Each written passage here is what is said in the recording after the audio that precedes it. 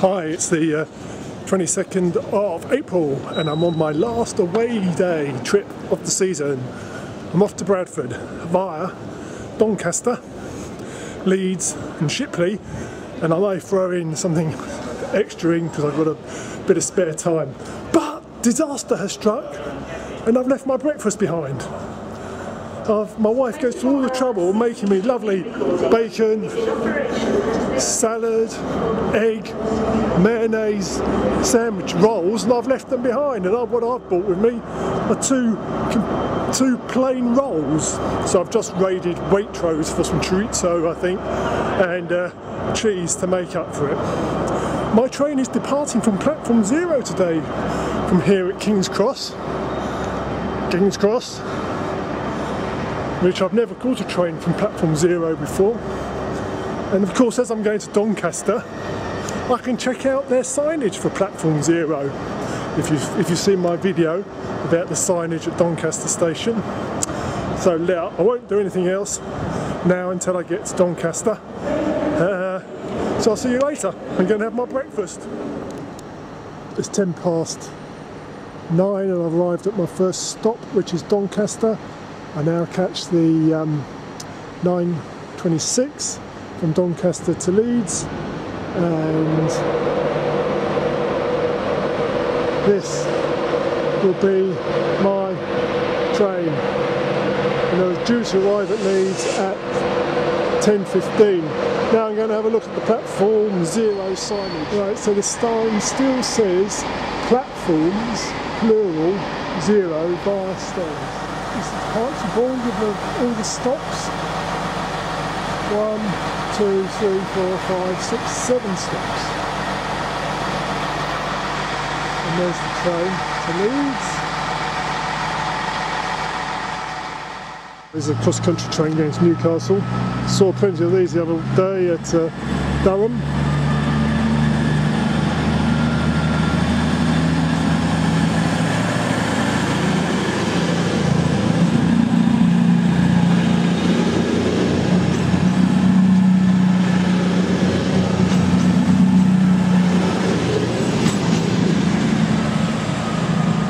So whilst we watch this disappear into the far off yonder, I might just give you some statistics on Doncaster railway station. It's the 137th busiest station on the network. It's the 2,415th least busiest. However, it's not as busy as Hackney Central on the London Overground Railway in London. But as I said before, major commuter stopped that one. It averages just over 10,000 passengers per day. In fact, it's 10,278, and it's served by trains of the following railway services: Caledonian Sleeper, Cross Country, Northern, East Midlands trains, First Hull trains, Grand Central, Trans-Pennine Express, and Virgin trains East Coast. It has a total of 9 platforms, which includes my friend platform 0. It was originally built in 1849 and was rebuilt in 1938. Arrived at point 2 in the journey. It's Leeds, and it's 13 minutes past 10, which is 2 minutes early, and I've now got to find platform 8B for my train to Shipley. Right. Leeds has the most platform faces of any station outside of London, totaling 17. But because a lot of these platforms are divided into A or B or C, etc., it in fact has 47 separate stations. Platforms even. This is the train departures board, which I must admit is pretty impressive. Platform 17, which is subdivided into 17A and 17B. Here is on platform 15B.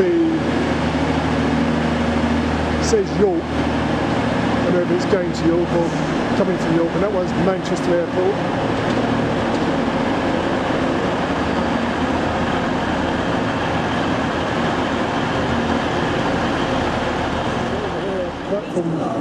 1 to 6. It's a huge station. Try and get over it.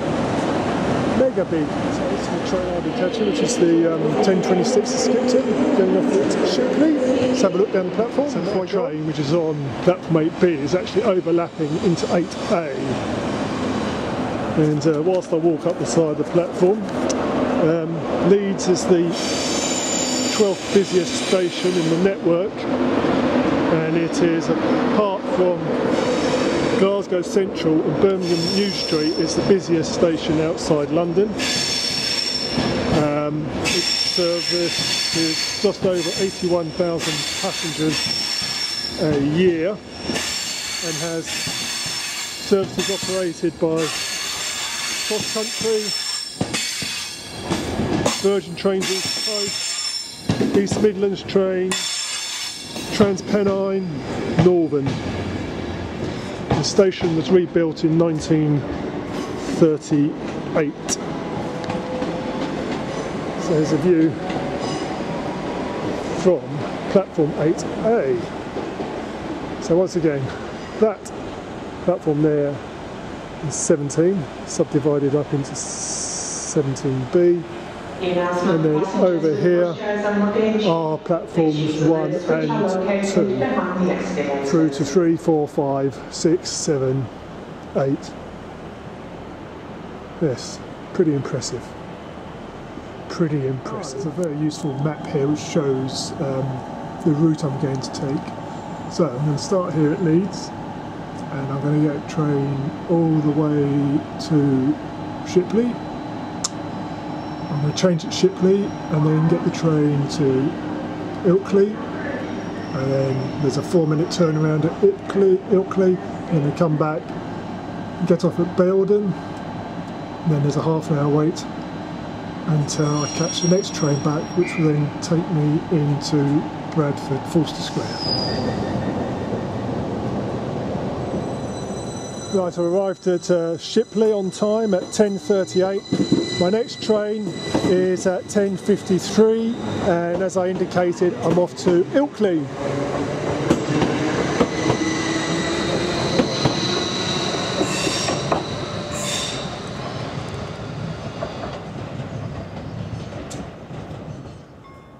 Shipley is one of 2 stations that is triangular shape. These are platforms 1 and 2, the ones I've arrived on. The other station, which is triangular, is Earlstown on Merseyside. So I'm now going to move over to the main station building, which is over here, because I need to get a ticket to Ilkley, and hopefully I can fit in the other two platform faces. Shipley was originally opened in 1846. The present buildings were built between 1883 and 1892. So this platform is 3 and 4. Platform 4 is platform I need to go to. No, platform 3 is a platform I need to go to Ilkley. If I was going directly to Bradford, I'd go on platform 4. And then over here is platform 5.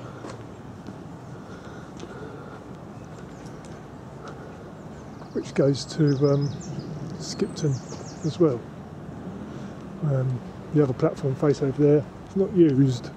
So that's the Bradford service departing from platform 4, I think. So this is the Skipton service, which is going to go into platform 5. Right, so this correction is the 10:49 to Skipton, which is running slightly late, and whilst I wait for it to depart, I'll give you the statistics. Shipley is the 338th most used station on the network, and the 2,215th least used, and that's my train coming behind me, so I'm going to have to rush. And oh no, it's not. Forget that. And it has passenger totals of 4,765 per day, and it's served by these metro trains, Virgin trains east coast. There's apparently one a day each way to Forster Square, and Northern trains. The arrival of my train sneaked up on me slightly.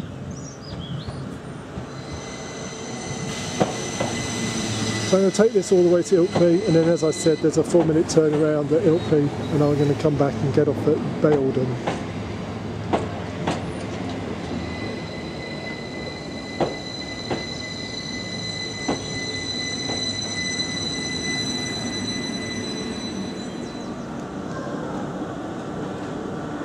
So the train arrived a couple of minutes late, but it's just leaving 1 minute late. I've decided to stay in Ilkley for the next half hour as opposed to Bayldon. I think there's more to do. So I just see the train depart.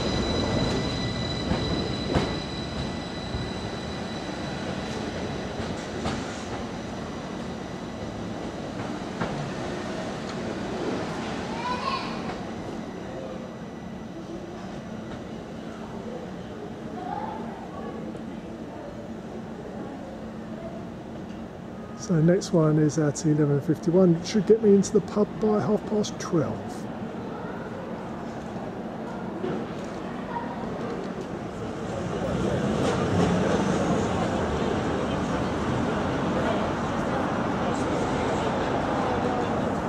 Ilkley's got an attractive railway station building,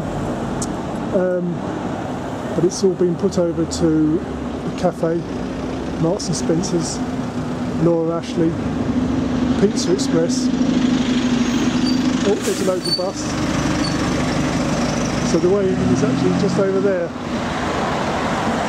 Anyway, I'll get a closer look when I get back to the station. Meanwhile, I've got to find a bakery. Ilkley strikes me as being a very attractive town in Wharfdale, with the dale on either side. It looks like the main shopping area. Got some nice flower beds, very attractive. So here comes the 11:40. What would it be? The 11:45 arrival, something like that, to form the 11:51.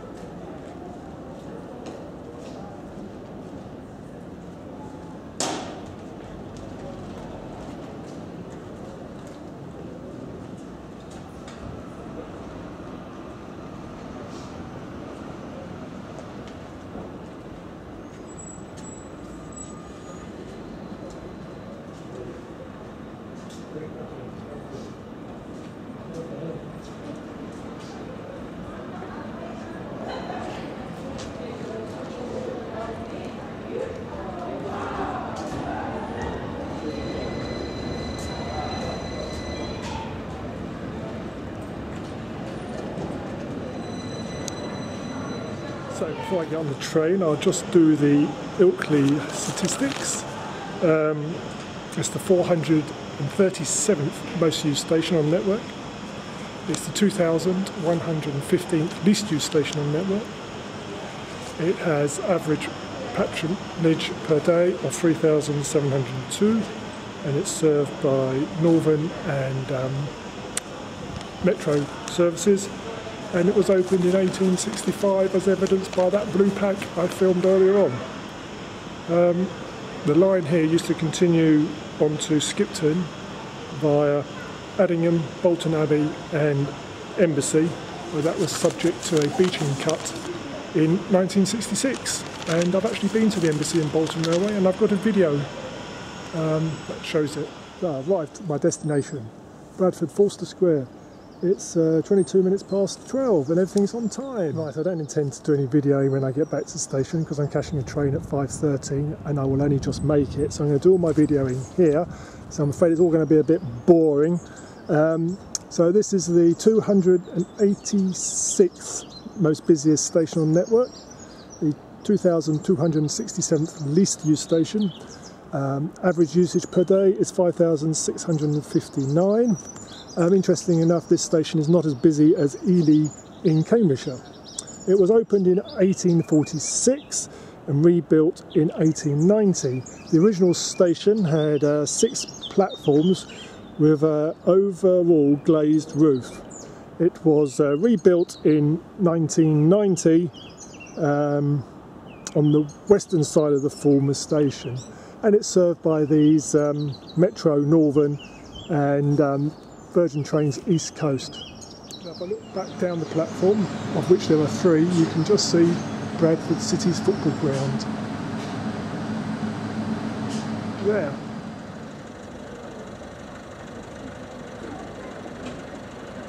And over here, looks like that used to be part of it, most probably. So there's another view of Bradford City football ground. Certainly dominates the landscape. And just round this corner is the Corn Dolly pub. It says Pub of the Year 2014.